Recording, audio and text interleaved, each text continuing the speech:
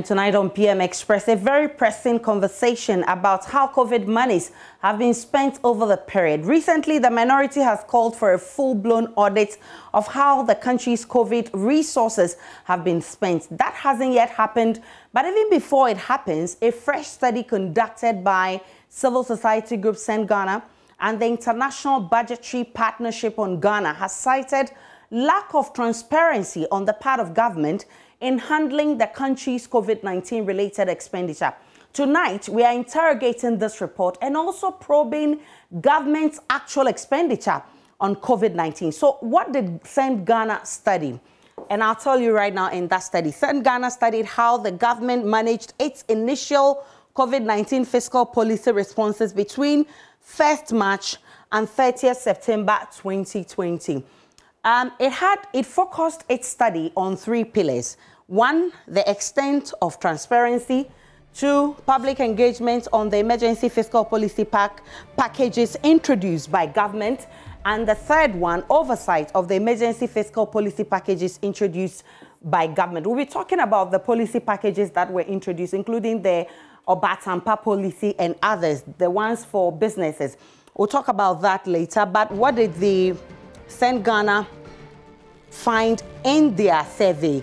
Funds for COVID-19 National Trust Fund, which is an extra budgetary fund also used to finance the response, did not go through legislative oversight. That's the first thing. The Auditor General did not announce any special audits or actions to provide additional oversight for COVID-19 related spending. It goes on to say that there were limited formal opportunities made available by the government to consult with the public.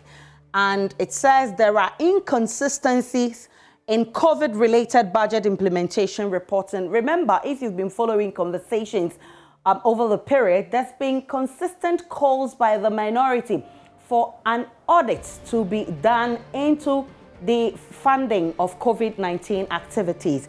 And tonight we'll be interrogating the report and also see whether we still need an audit or does it settle the matter. We'll be looking at all of that.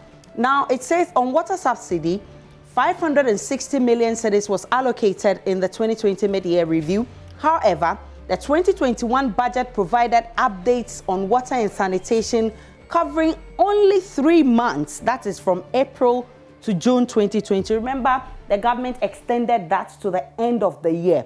But the report says there was no account for that. And that amounted to 276 million instead of the 560 million cedis that was used for that.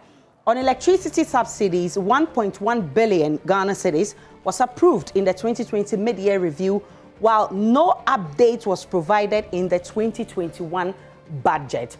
And so these are issues that we'll be looking at. This situation makes it difficult, according to the survey, to compute the actual execution rates for some specific COVID-19 interventions for 2020. Thankfully, we have those who put together this survey who will be joining this discussion. I'll be looking at the criteria and modalities that were used in putting together this research. They make key recommendations, and tonight I will share some with you. The Ministry of Finance should deepen transparency and accountability by publishing regular budget performance reports and without delays. So this is one of the recommendations.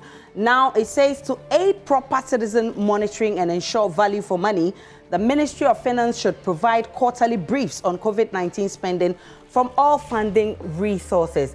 The Ministry of Finance should be consistent in budgetary performance reporting across all official documents, mid-year budget reviews, and budget statements. Now, future interventions should come with outcome indicators at the outset to enable proper performance evaluation. Like I said earlier, the minority has been demanding all this while a full-blown audit, forensic audit into government's borrowing and COVID-19 related expenditure. So tonight, we'll be swinging into the conversation fully after this break. We'll get all the answers from Send Ghana that put together this report and also get answers from government whether there were discrepancies in government expenditure. Stay with me.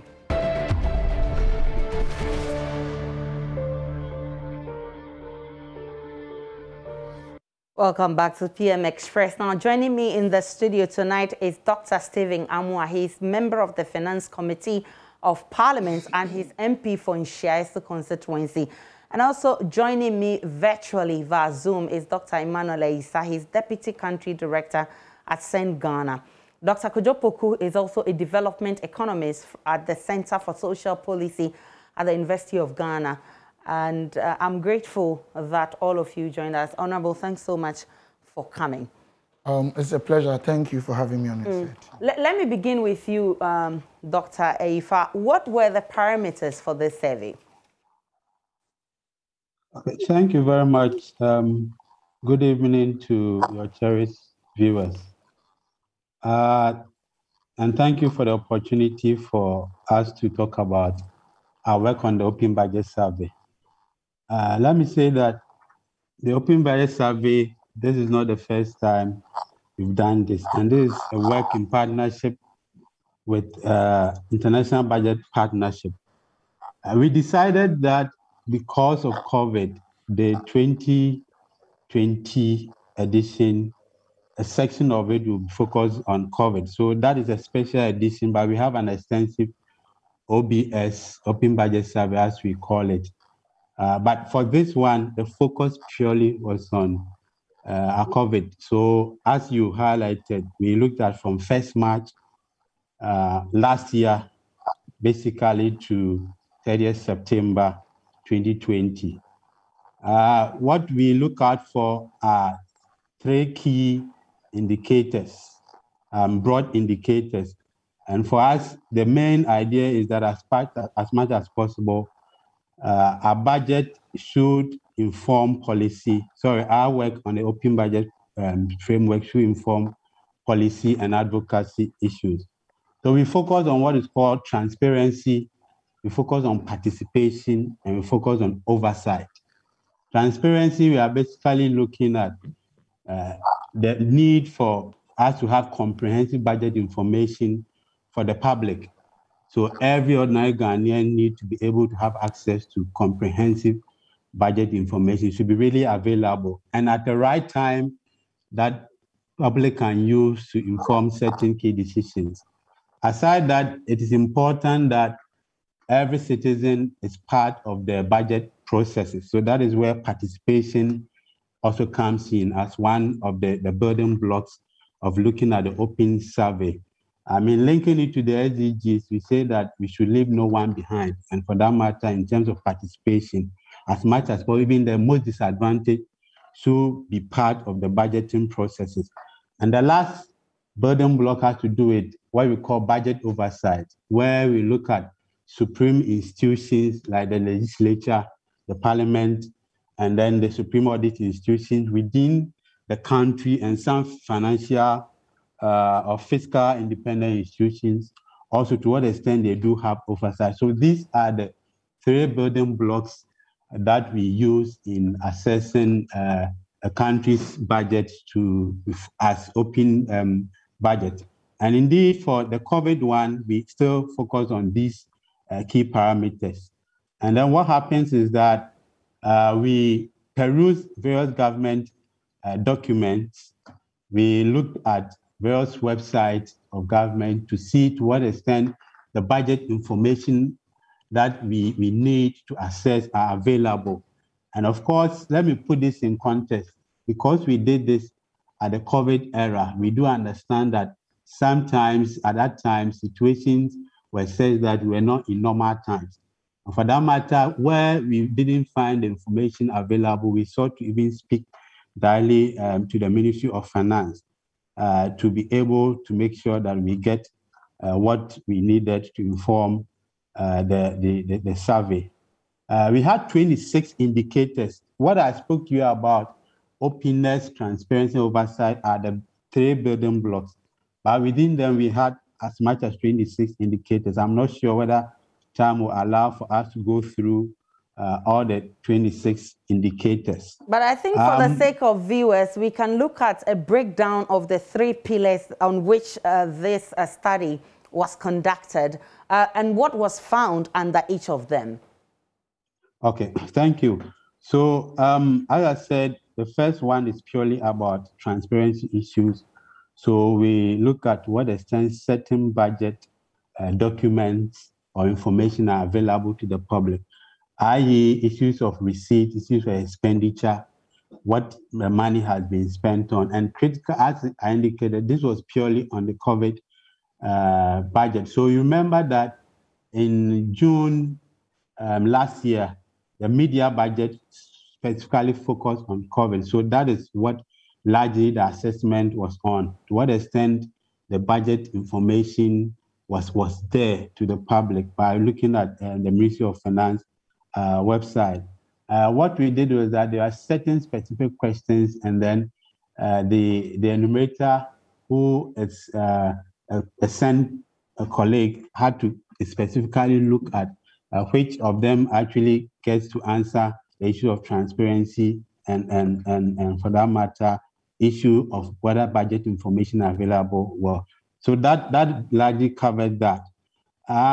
What we did was then to categorize them into either we are performing minimally, either the performance is limited, whether it's somewhat or adequate or is substantive.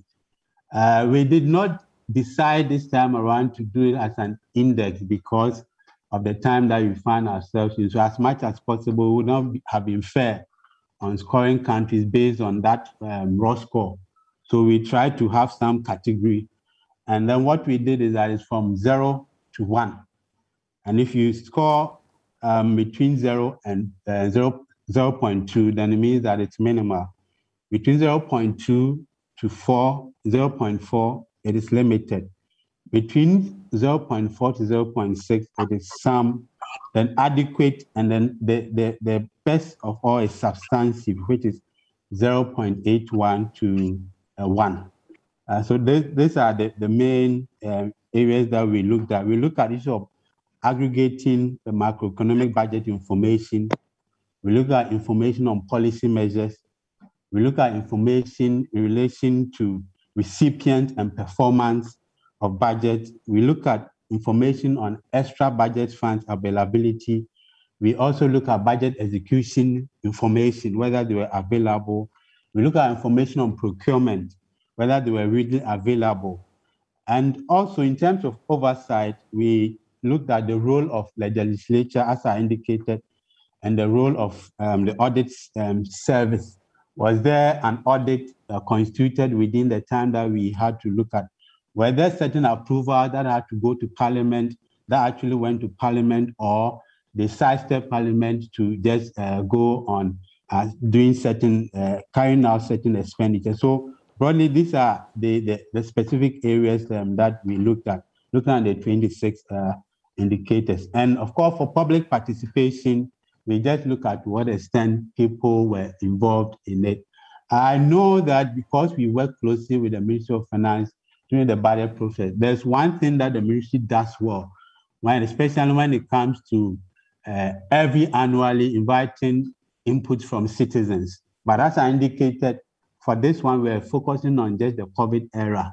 And of course, possibly we're not in normal times, so they couldn't have actually gone on to really invite the public to actually provide input as they would do normally. But still, there could have still been some ways to go about it. In terms of, I don't know if I could go on. Yes, so Dr. Ifa, I would get you to respond to how we came by the finding that government was not transparent, or there were inconsistencies in the spending of monies. I mean, exactly what led to this conclusion. But let me bring in Dr. Amoah, because he would help us understand. So from the Finance Committee point of view, do you really think that there were some gaps in accounting for monies approved for government? I mean, sometimes I get a bit worried the way we probably handle certain state issues or some state issues, which, in my opinion, mislead decision-making processes of the country and introduces a lot of arbitrariness in decisions we make as a state. Are you saying that this I'm coming. Please, let me make my point. I beg you. You don't pick just an extract. Okay. You understand what I'm saying? Because, to be honest with you, I'm not sounding too known. Maybe my brother knows more than I do. Okay. Because all the things he's talking about are against which set standards or benchmark, against which we can say that this is. He's talking about 0 to 9 years. All these things could be said by anybody. But against which legal requirement that we haven't done? That is one. Two, the PFM Act, 2016, Act 921, Section 18. I am not a legal practitioner. I am not a legal practitioner. But at least the statement is so emphatic that it would be wrong. I'm not saying that if there's evidence of siphoning money or misappropriating state funds, we cannot raise issues. No, that is wrong. Okay. We all want to make sure that state resources are properly put to good use. But we need to stay within the confines of the law and also understand the dynamics of the time. In the first place, this statement, extract from the PFM Act, state 3 main conditions under which we as a country should or must suspend our fiscal rules and policies. Okay. 1 is natural disaster. 2 is state of emergency, if my memory serves me right. 3 is health epidemic, okay, which of course, whether epidemic or pandemic. And these are so emphatic. I think the framers of the law and the Constitution know that in times such as this, sticking to the bureaucracy and the legal framework and the policies and the trends and the conventions will probably mean that you are going for an option which will lead to deaths. Okay. And so if somebody wants to overlook all these and want us to behave and operate, I'm not saying because of that we should abuse state funds. No, I'm one person that I always speak against corruption. You understand? I'm not perfect. I can make mistakes and be in trouble. But a lot of people know that Steka will not deliberately go and engulf in corruption. Okay. I'm against it because state resources. Okay. But let us also be very careful the way sometimes we handle certain issues that are uncontrollable. For instance, situation as this COVID thing that came. Let's be very honest. Which of the countries could sit down, go through bureaucracies and then conventions, the way we spend, go through all the processes, proving this before we go and spend to save life or to save money. Right. When you're talking about state budget, again, I'm not a legal practitioner. But of course, the budget is not just presented just like, oh, after each 20 weeks or quarterly, we should bring this and that. We have a legal framework defining the critical activity path of our budget, setting and then outlays and stuff like that, and the reporting. We have. They even bring it to Parliament, and the Parliament, of course, Finance Committee will go through, they take it to Parliament, we even vote on it, because without parliamentary approval, we cannot expend. And there are times to come. These are all within our legal framework. And then, at least, I have been a CEO before. I don't know. That aspect I don't know. That's why I keep on saying I'm not a legal practitioner. Okay. Whether the law demands that we should look for public input or it is expectation of Ghanaians or a certain group of people, because I would have been very surprised. But what I know is that institutions take their individual budgets from departments and build it up, and they will put a consolidated budget together for approval. In that survey, one of the findings was that, for instance, in 2020, there was some expenditure for electricity, but that was not accounted for in the 2021 budget. I mean, isn't this in order to ask government to account for what it used? Okay. There's nothing wrong with it. But what I'm saying is that we have processes and procedures. And we have the legal requirements. So I am expecting people to come out and say that, hey, how come we have audit report at the end of the year every time? Okay. Which, of course, is the statutory one, is the most reliable one. Because we also have a lot of bodies and heads. I'm not talking about my doctor. No, I don't even know him. Okay. Who also have the underlying interest of serving needs of other people politically. Unless we don't want to sound honest in our country. Okay. And that is why we have statutory official bodies whose report probably might not be 100%, but we know that these are the requirements. So what we have to do is to go strictly by the law.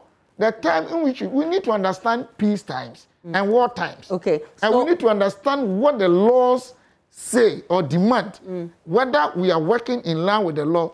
If we make expenditure and it does not appear in it, that one is of much concern. So, Dr. Amoah, how do you explain? Are they written to the appropriate body for response? Because you heard him. He said they've been liaising with the Ministry of Finance. And the Ministry of Finance did not do anything. This research. But so, Dr. Aifa would respond to that. So I was expecting my brother to have told us that, because even audit, that's why we have open conference and exit conference. You come, you set your parameters, you define your points of reference and parameters and other things, your KPIs, and then we all agree that you move on to your work. When you finish, before you even do your report, you come and ask further questions for clarity, then you put your document together, then you can move out. Okay. So I want to know whether what he is talking about, he actually contacted the finance ministry or those who expended the money and they could not answer, they could not say anything, and then he captured that in the report or what? But before I give him the opportunity, I hope you understand what I'm saying. I do understand, but how would you explain something like water subsidy for 6 months, but at the end of the day, it was only 3 months that was accounted for? I mean, what really... What is accounted for? What could account for not accounting for such money? I seriously don't understand the work he did. I'm being honest with you, because if you're talking about budget, I know 3 key things. If it is the budget, you talk about revenue, what is coming in. Then you talk about expenditure or outlay, what is going out. The differences could give you deficit or surplus. And then you can also establish your controls and then analyze the variance. The variance will tell you whether your actuals are the same as your budget.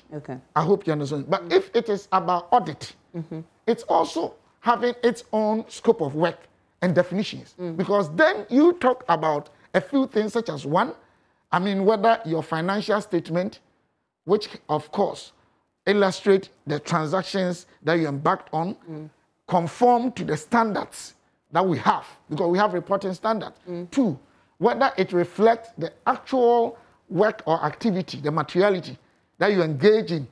You understand what I'm saying? You need to find out all this. And then 3, whether you actually conform with or you comply with the control systems guiding that particular exercise. These are all there. But then I explained that because of the situation we have, it is even stipulated in our laws.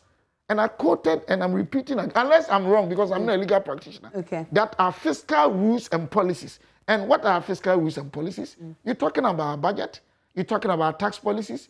It involves, it includes our outlays and expenditures. They are saying that because of this situation, even without the laws stating that, we ourselves should know that we are in crisis, that there will be a lot of knee-jerk decisions. There will be a lot of decisions that if you even don't take care, you make wild mistakes.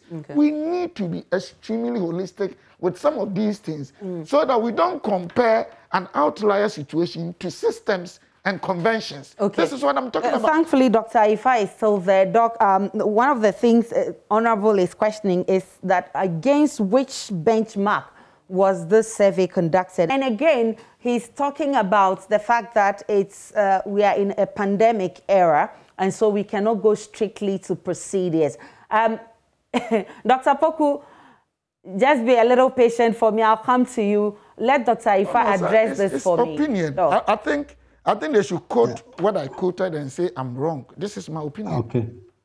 Thank you. And hi, Stika. I think we're in tech together. Oh, okay. Technocrat. Yeah, sure. So remember I indicated that we know, I mean, we were not in normal times. So we had to put everything in context. And so the fact is that, yes, there have to be explanations to why we perform the way we perform. Let me say, we are not, the report is not totally rubbishing the country that Ghana did not do well at all. I mean, if you look at it, we said that And the report reflects stronger practices in transparency during the introduction of the media budget review. Where I think my good friend Stika is getting us wrong is that this is not just about audit. And even in terms of audit, we know that it will be difficult within the pandemic era to constitute, let's say, an external audit. We spoke to Ministry of Finance and Land, and we got to know that, yes, they have their internal audit systems and controls in place. Okay. But then the point is that you're going to score low on some of these things if the information actually is not there. That is, we look at openness, we look at issues of oversight, and we look at issues of transparency. And so it's not just about the audit. We do agree the PFM Act is, strongly on that. And it's not only Ghana, actually, across all the 120 countries that the Open Budget Survey, the COVID-1 focused on, it was the same issue, that the fact that we are in a COVID era, we needed to be a little careful about the interpretation. But even notwithstanding that, still there are certain countries that actually even performed relatively better when it comes to audit and oversight and whatnot. For me, what we need to look at is the lessons that this gives us, and not really to go into the nitty-gritties. This is not to find fault unnecessarily about government, for us to look at how we can improve upon our system. So that is what I would say to my good friend Stika and to all of us as a country, that for us it's a wake-up call that we probably need to look at some of these things. Yes, we're in a pandemic era, but it's also important. We just heard, today news that what is the name? Not the Auditor General, the Minister for... the Attorney General? Attorney General, yes. Attorney General actually indicated today that he would advise the Minister for Health on the issue about purchasing the Sputnik vaccine. And we know that we're not in normal times, but these are some of the things that we are talking about. This is an audit, more or less part of the supreme institutions that at least need, as time goes on, be checking on governments to make sure that the right things are done. So exactly that is our point. We are not seeking to rubbish anything, but we want to situate that within the confines of the key thing that we looked at. So that is what I would say. Maybe for specifically, tell me how you arrived at the inconsistencies, the transparency bit, because Doc's problem is the fact that, did you set your own benchmark, or exactly what benchmark did you use to conduct this survey? So this is not just a Ghana survey. It's part of the Open Budget Initiative. That is done. I said since 2006, we've been doing this. Every 2 years, we collect this information. We do closely with the Ministry of Finance. So this is not something new. It's an international benchmark, but as much as possible, country contexts differ. So we, as much as possible, try to situate it within the country context. It would be wrong for us to be comparing Ghanaian situation to that of the US or that of even our neighbors, Togo. So as much as possible, we try to situate it within the country. That's why I'm giving this context that though we seem not to have performed, let's say, well on certain benchmarks, we understand that in the COVID era, certain things would have been done in a different way. When we engaged Ministry of Finance, it became clear that in terms of even engaging stakeholders, which is part of the participation, I remember they spoke strongly that sometimes they try to reach out to the religious bodies. And then the fact is that you could only just reach out to them. They also need to be up and doing and come up front. But some of them, it took quite some time to do that. If this information are not there, if we hadn't engaged the Ministry of Finance, obviously we wouldn't have known. Okay. So these are some of the things that we're saying, as much as possible, put the information out there and let the information be timely. That would also help to inform certain acts and decisions going forward. So it's something that we've been dealing with the ministry, but we thought that it's important we highlight such things just for improvement. We made certain recommendations which I believe that, of course, once we take on board, that is going to help all of us. I think it's now right to bring in Dr. Kojo Poku in here. Doc, you've seen this survey. What's your initial reaction?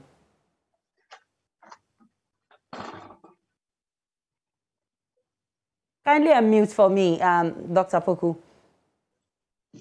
Good evening. Thank you very much, and good evening to your viewers. So my initial view is that the survey is very important, as we always do in budget credibility studies. Budget has guidelines, and usually you want to see if the government is adhering to these guidelines. Okay. So basically, you have, as part of it, you have transparency as part of it, and engagement with the citizen is also part of it, and sometimes CSOs. So they are all part of the engagement. So you want to know if in government preparing budget and its implementation, those guidelines were being adhered to. And so this study is very important to see if government in implementing it followed the appropriate guidelines. And also one, as the speaker mentioned about the PFM, I think the problem that we are looking at is our understanding about how government prepared its budget. Okay. So there is issue about inconsistency, as the study mentioned over there. And sometimes the Ministry of Finance gives too little, and the CSOs also do not delve into detail into it. So this brings not necessarily an inconsistency, but because of differences in understanding. So, for example, you mentioned about when you were talking your conversation with Stika, you mentioned about the water issue, about 275 million that it was only spent in April to June. So, if you understand how government budget is prepared, then you will be able to get an idea what is going on. So, in Ghana and many developing countries, we prepare our fiscal report based on cash basis. And so the government of Ghana said from March or April to December, I'm going to spend this amount of money. So for example, electricity and water. And so they tell you that from April to June, this is the amount of money that is 275 that we paid. So it is possible that electricity water company of Ghana has already provided the services, but government is still owing, so it will be in arrears. But because we prepare in cash basis, we don't record it in the year that it was accrued. So if you pay it this year, though it happened in 2020, if the government pay it this year, we will see it in, for example, the first when the Minister of Finance come in maybe next Thursday to present the budget.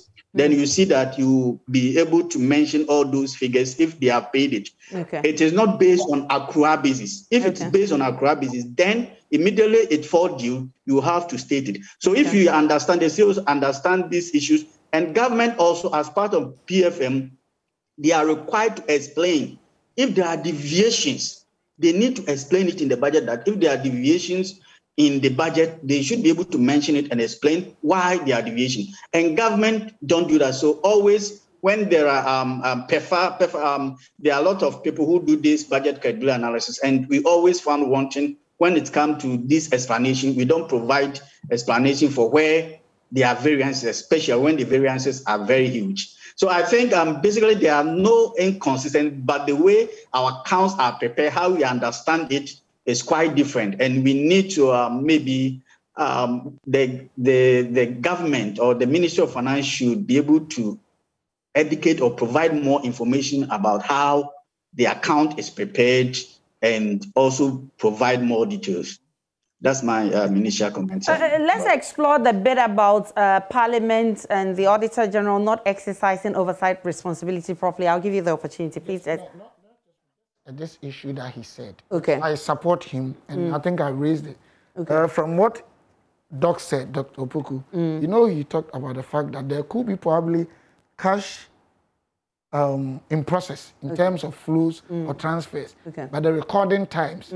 That was why I said that work such as this, there should always be exit conference where some of these things you can ask the body that you are auditing or surveying so that they can explain before you do your report. And of course, you heard Dr. Ayifa on that one, and he mentioned lack of information, and I think it is something that we need to address, because if there's no information, there will be speculation. Even when you contact them?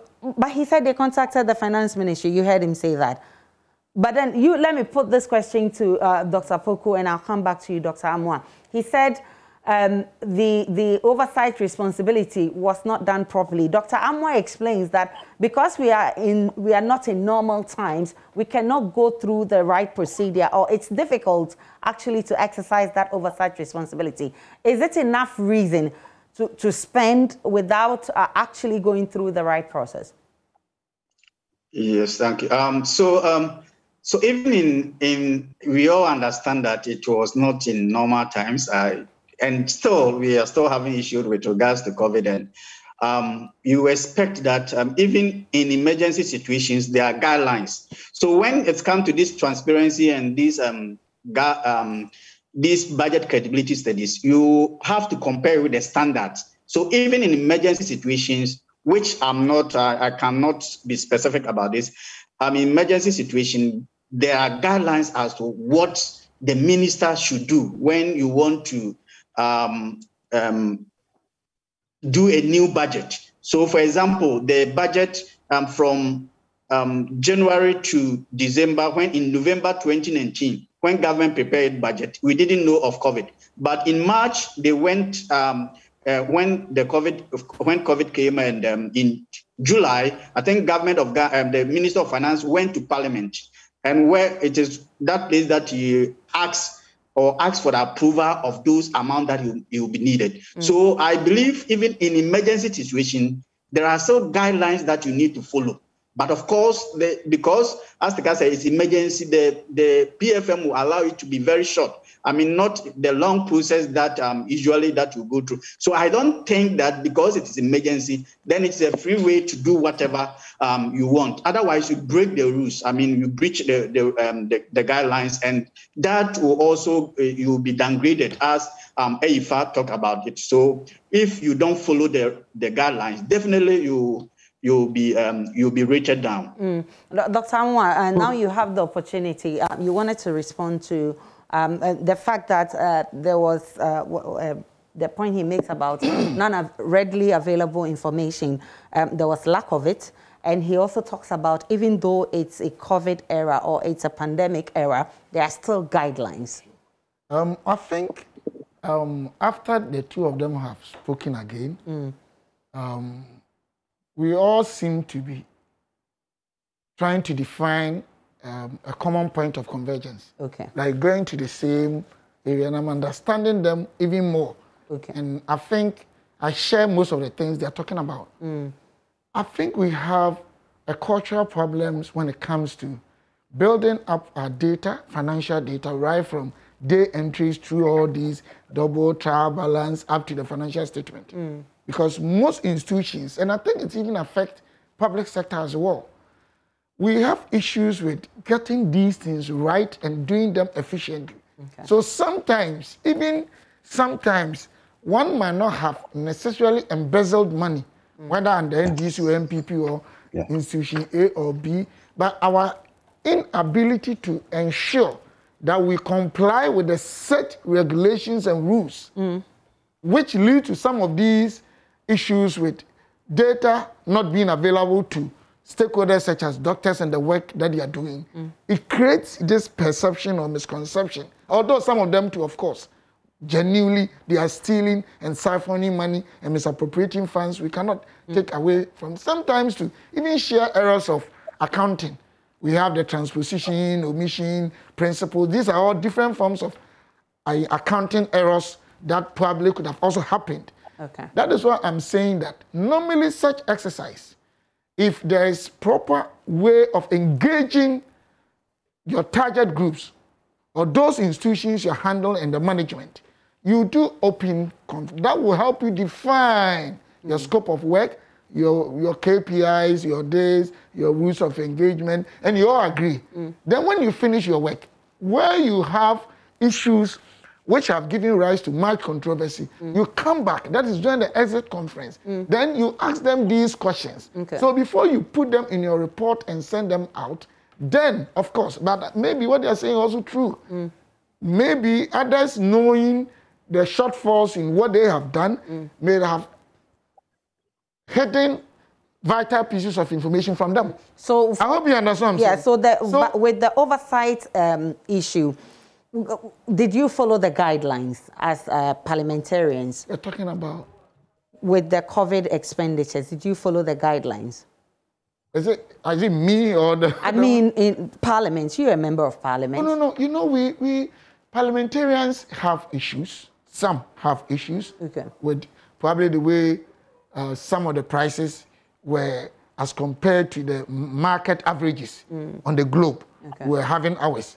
And the explanation of the minister, which of course, everybody has a way of responding to issues. Maybe somebody may be 100% genuine, but his way or her way of responding might have raised a lot of issues. Somebody may even be doing wrong by the way you speak. All that it boils down to was that we were in a situation that even joint economies such as UK and Co. You remember during the second shot, they were not getting. And it created national frustration all over on the globe. In situations such as that, let me tell you, you might have made a lot of mistakes. These things were there. Our work is different. Committee level, you work on that. It comes to probably, they will come, somebody can start asking a lot of questions, file a question, okay? I mean, on the floor, you come and answer to clear some of these things. But it also gets to the point that we also have auditors' report. And sometimes even the finance minister can also be quizzed on all these things. But the processes are normally left with the spenders. I hope you understand what I'm saying. Not even with the board.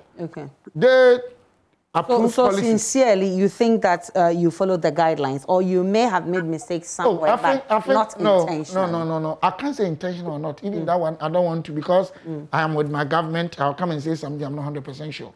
I don't think we followed strictly all the requirements they are talking about. One, whether that was deliberate or not deliberate, I am saying that the time in which we find ourselves probably could have necessitated or induced that, not necessarily even necessitated. So we need to analyze these things in this context of the time in which we are. But that does also mean that if somebody is taking undue advantage to misappropriate already rationed budget, because Ghana, we are suffering. I mean, not only the COVID time, our budget is always not enough. We have, look, sorry for bringing this. I came from Accra, Kumasi 2 days ago. 8:31 in the morning, I took photograph of a place in Accra here, close to the airport. The plane landed 8:33, which means 2 minutes. If I show you, about 99% of everything that I had here was dusty and tarred streets and roads. We have a lot of issues. So we all care about our resources, and what they are doing a good job. But what I'm saying that we should also attach this issue of the timing, the crisis, which could have led to probably mismanagement of some of these things. And originally, or ritually, we are a country that we have issues with data management and reporting and records. Even when things are normal and conventional. How much less situations? I'm not saying we should accept them all. So in writing their report, it's good. At least we can build on. But sometimes people want to demonize and criminalize other people who probably, out of their genuine way of saving lives rather than money and bureaucracies, probably they could have made mistakes and other things. This is what I am talking about. But their work, I think, to me, is fantastic. After explanation that they all give. All right. And I'm going to take a break on PM Express. When I return, the Send Ghana survey makes some recommendations. Remember, the Minister of Finance will be delivering his mid-year budget statements in Parliament on Thursday. What are we going to expect there? Dr. Amwa is here, he will be telling us, and I'll be asking Dr. Ifa and Dr. Poku what they want to see in that mid-year budget. Stay with me, I'm coming right back.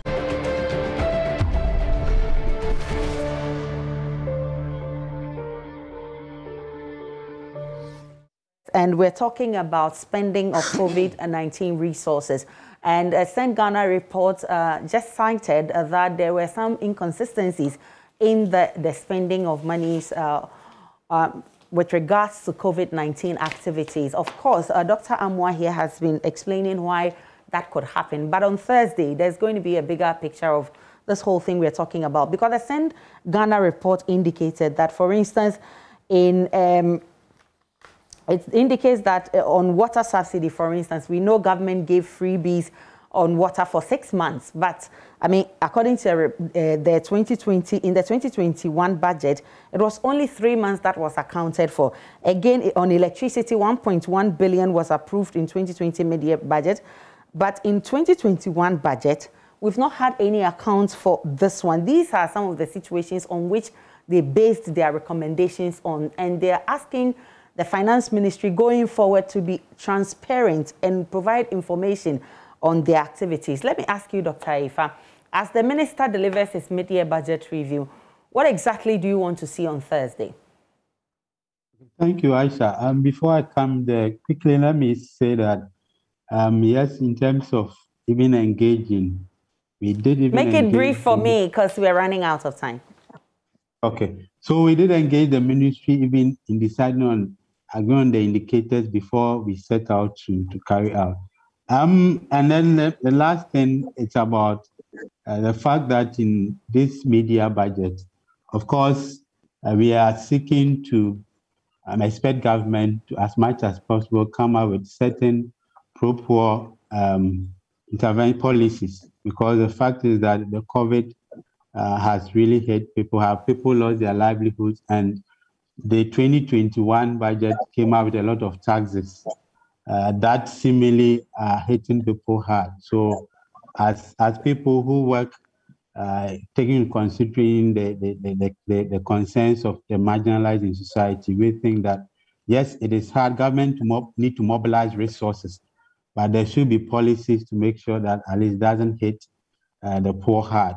That is what I would say. Okay. Just to conclude on the substance of the report, yes, we spoke about the issue of trying to get supreme audit issues. Let me cite just a case of Sierra Leone. Sierra Leone clearly, in looking at even the COVID, the audit service had real-time auditing approaches to report on COVID.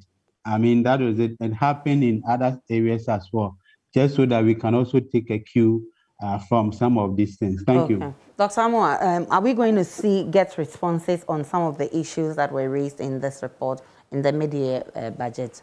You know, as a result of, when I use this, they love asymmetric information management. I cannot, because I'm not privy to the content or the extract from the budget. But what I know is that the key performance indicators of all state budgets, including what we have, vis-a-vis or against the situation which we find ourselves in, we'll do our best to ensure that we harmonize the indicators, i.e. the deficit, the debt levels, the revenues, and its expected GDP growth, and also its expected translations into managing social intervention policies, creating jobs, and also making sure that, of course, these things can also impact and also ensure that we can, in a way, still consolidate and restore and continue what we are doing as a country. I think this is one of the most crucial moments. But these parameters, because our debt levels are going up against our GDP. GDP is not going, which to me is not the fault of the government. Productivity was on hold. Revenue were not correct, we're still spending. But then you cannot say it's not your fault, you are collapsing the country. So still it's difficult to get revenue. We still have to move forward. Productivity has not fully been restored. So we are in one of our crucial moments. You won't get enough revenue internally. If you borrow too, you are killing your GDP. So I think we're going to adopt, pragmatic steps to ensure that in the short term, we can mitigate the impact by creating jobs and making sure that we manage the pro-poor policies well, and at the same time having a long-term program that will ensure that going forward we can provide a resilient and more sustainable economy. Let me give you, Dr. Poku, just briefly, ideally, what should we see in the mid-year budget review? Briefly. Okay, thank you. So I think this difficult period to be finance minister, and I expect that during this media review, the government should adopt unconventional taxation to raise more money and also finance from the central bank. It is a very difficult period. I think this is the way to go, to increase its revenue and also borrow from the central bank in order to create employment for the people. I'm grateful, Dr. Poku, Dr. Amwa, and Dr. Ifa. I'm grateful for your time tonight. My name is Aisha Ibrahim. Enjoy the rest of our programs.